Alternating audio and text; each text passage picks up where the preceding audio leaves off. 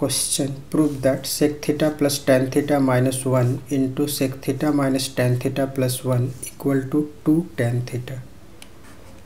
So here LHS is equal to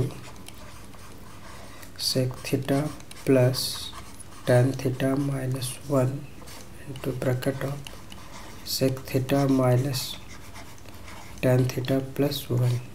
तो पहले इसको हम ग्रुपिंग कर लेते हैं कि ये sec theta plus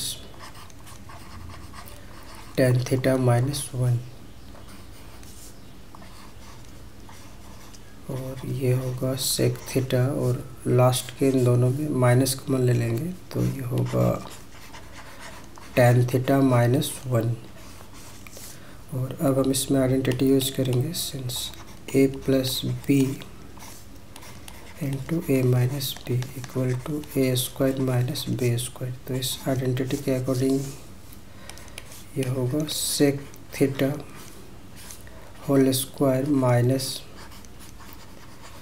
tan theta minus 1 whole square. So equal to sec square theta minus और इसमें ए माइनस बी होल स्क्वायर की आइडेंटिटी यूज करेंगे तो ये होगा tan square theta minus 2 tan theta plus 1।